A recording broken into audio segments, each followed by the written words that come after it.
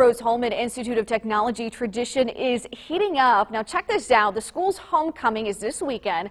There are plenty of events to help celebrate. Now we caught up with prep for a unique tradition. It's a giant bonfire. Students will light it tonight, but there's a twist.